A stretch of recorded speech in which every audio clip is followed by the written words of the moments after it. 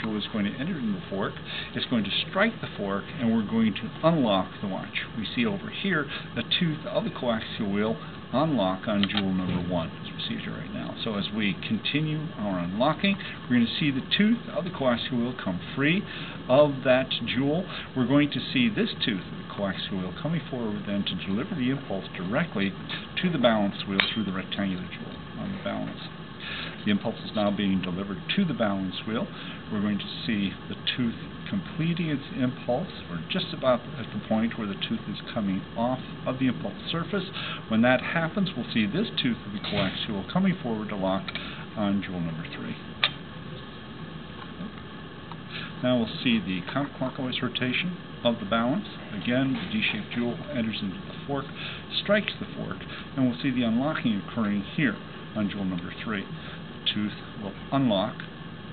At the point that the tooth comes free, what we'll see is this tooth of the pinion coming forward to deliver the impulse to the central jewel of the palate.